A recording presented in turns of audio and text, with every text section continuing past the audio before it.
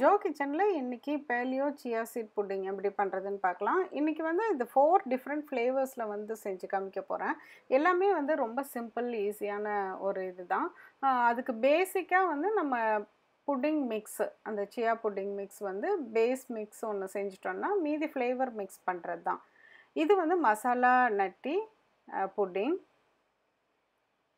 இது கோகனட் சியா புட்டிங். இது சாக்லேட் சியா புட்டிங். இது ஸ்ட்ராபெரி சியா புட்டிங். ரொம்ப டேஸ்டியாக இருந்துச்சு. சுகர் எதுவுமே ஆட் பண்ணல, ஆர்டிஃபிஷியல் ஸ்வீட்னர் எதுவுமே மிக்ஸ் பண்ணல, அவ்வளோ டேஸ்டியாக இருந்தது. இந்த ரெசிபி இப்போ எப்படி செய்கிறதுன்னு பார்க்கலாம். இது செய்கிறதுக்கு முன்னாடி ஃபஸ்ட்டு நம்மளுக்கு இதுக்கு என்னென்ன தேவையோ எல்லாத்தையுமே ரெடி பண்ணி வச்சுக்கணும். இப்போ இந்த மாதிரி கிளாஸ் பவுல்ஸு, இது ஒரு பவுல் வந்து 2 சர்விங்ஸுக்கு கூட இனஃபாக இருந்துச்சு. இந்த திங்ஸ் எல்லாம் வந்து எங்கே வாங்கினேன் அப்படின்னு சொல்லிட்டு கமெண்ட் பாக்ஸில் போடுறேன். கண்டிப்பாக கமெண்ட் பாக்ஸில் உங்கள் டவுட்ஸ் ஏதாச்சும் இருந்தால் கேளுங்க. சேனலை சப்ஸ்கிரைப் பண்ணலைன்னா கண்டிப்பாக சப்ஸ்கிரைப் பண்ணிவிட்டு உங்கள் ஃப்ரெண்ட்ஸ்கிட்டையும் ஷேர் பண்ணுங்கள். இப்போ இந்த சியா சீட் புட்டிங்க்கு இந்த திங்ஸ் எல்லாம் ரெடி பண்ணி வச்சுருக்கேன். கோகனட் மில்க், இது நம்ம திக்காக வீட்லேயே ரெடி பண்ணிக்கலாம். நான் வந்து கடையில் தான் வாங்கியிருக்கேன். அப்புறம் சியா சீடு, இது வந்து ஆர்கானிக்கே யூஸ் பண்ணணுன்ட்டு இல்லை, நார்மல் சியா சீடு கிடைச்சாலும் வாங்கிக்கோங்க. கோகோ பவுடர் அண்ட் இது வந்து Ceylon cinnamon powder, normal cinnamon பவுடரும் யூஸ் பண்ணிக்கலாம். கோகனட் ஃப்ளேக்ஸ், இது அன்ஸ்வீட்டன்ட். இது கிடைக்கலன்னா நம்ம வந்து டெசிகேட்டட் கோகனட், ட்ரை கோகனட் கூட யூஸ் பண்ணிக்கலாம்.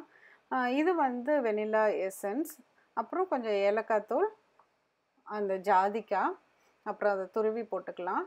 கொஞ்சம் நட்ஸ், மிக்சட் நட்ஸு, அப்புறம் ஸ்ட்ராபெரி. இது வந்து ஒரு மெயின்டெனன்ஸ் டயட்லேயும் யூஸ் பண்ணிக்கலாம், இல்லை கொஞ்சமாக நீங்கள் பேலியோவில் யூஸ் பண்ணலாம். அப்புறம் மெஷர்மெண்ட்டு ஸ்பூன் அண்டு அந்த ஏலக்காய் துருவுறதுக்காக இது, அப்புறமேலு விப்பிங் க்ரீம், அது ஸ்ட்ராபெரிக்கு மட்டும் யூஸ் பண்ணியிருக்கேன். இப்போ மசாலா நட்டி சியா புட்டிங் எப்படி செய்கிறதுன்னு பார்க்கலாம். இப்போ இதில் பார்த்தீங்கன்னா இந்த இன்க்ரீடியன்ட்ஸ் எல்லாமே இப்போ நான் சொன்னது தான். இதுக்கு வந்து யூஸ் பண்ணியிருக்கிறது மட்டும் லிஸ்ட் அவுட் பண்ணியிருக்கேன். இப்போ ஒரு பவுல் எடுத்துக்கலாம். இப்போ வந்து ஒரு சிங்கிள் போர்ஷனுக்கு 100 ml, எந்த மில்க்கு யூஸ் பண்ணிங்கனாலும் 100 mlக்கு 1 டேபிள் ஸ்பூன், கொஞ்சம் கம்மி பண்ணிட்டாலும் ஓகே தான். 75 to 100 mlக்கு 1 டேபிள் ஸ்பூன். இப்போ வந்து 100 ml அந்த மில்க் வந்து ஊற்றிக்கலாம். அதுக்கப்புறமேலு 1 டேபிள் ஸ்பூன் சியா சீட். ஆக்சுவலாக 1 table spoon per day use பண்ணுறது வந்து தான் போதும். அதுக்கு மேலே வந்து நீங்கள் டெய்லி யூஸ் பண்ணுறது அட்வைசபிள் கிடையாது. அதுக்கப்புறம் இந்த நட்ஸை வந்து போட்டுட்டு அதுக்கப்புறம் ஏலக்காய் தூள். இப்போ இந்த ஜாதிக்காய் வந்து கொஞ்சமாக ஒரு பிஞ்ச் வர வரைக்கும் போட்டுக்கோங்க. நல்ல மசாலா ஃப்ளேவர் வந்து கிடைக்கும். நல்லா ஸ்ட்ராங்காக வேணும்னா இப்போ நான் சொன்னது எல்லாமே இன்னும் கொஞ்சம் வந்து சேர்த்தி கூட போட்டுக்கலாம்.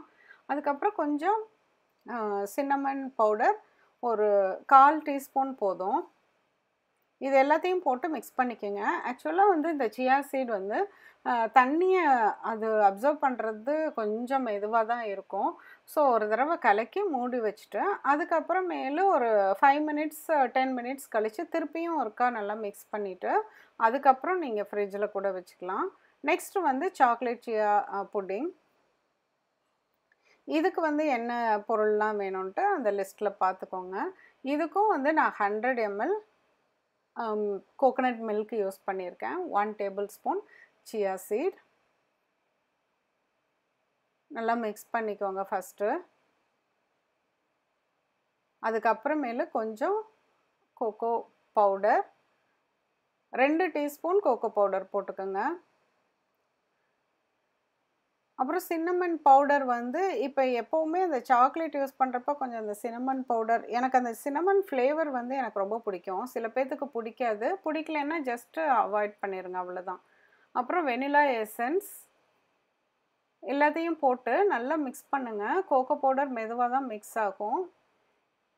இதையும் வந்து ஒரு 5 மினிட்ஸ் கழித்து இன்னொருக்கா மிக்ஸ் பண்ணி எடுத்து வச்சுக்கோங்க. நெக்ஸ்ட் வந்து கோகனட் சியா புட்டிங். இதுக்கு தேவையான பொருள்லாம் இதுதான்.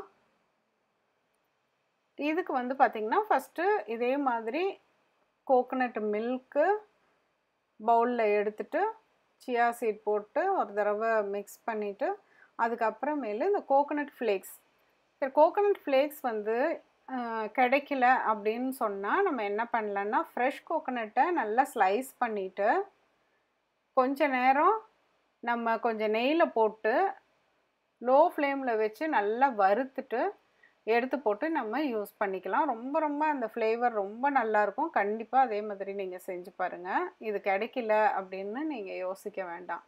இப்போ இதுக்கு வந்து வெனிலா எசன்ஸ் கண்டிப்பாக வெனிலா எசன்ஸ் போடுங்க. அப்போ தான் வந்து அது டேஸ்ட் ரொம்ப நல்லாயிருக்கும். அடுத்தது ஸ்ட்ராபெரி சியா புட்டிங். இதுக்கு நான் கோகோனட் மில்க் யூஸ் பண்ணல. இதுக்கு வந்து விப்பிங் க்ரீமும் நார்மல் நான் மில்க்கும் யூஸ் பண்ணியிருக்கேன். விப்பிங் க்ரீம் போடுறதுனால மில்க் வந்து ஒரு 50 ml தான் ஊற்றிருக்கேன். இப்போ சியா சீட் போட்டு ஆஸ் யூஷுவல் நம்ம வந்து ஒரு மிக்ஸ் கொடுத்துட்டு அதுக்கப்புறமேலு வெனிலா எசன்ஸ் அல்லது வெனிலா எக்ஸ்ட்ராக்ட் யூஸ் பண்ணிக்கோங்க. இந்த விப்பிங் க்ரீம் இல்லாட்டி ஃப்ரெஷ் க்ரீம் ஹெவி க்ரீம் எது வேணால் யூஸ் பண்ணிக்கலாம். நான் 3 டேபிள் ஸ்பூன் போட்டிருக்கேன்.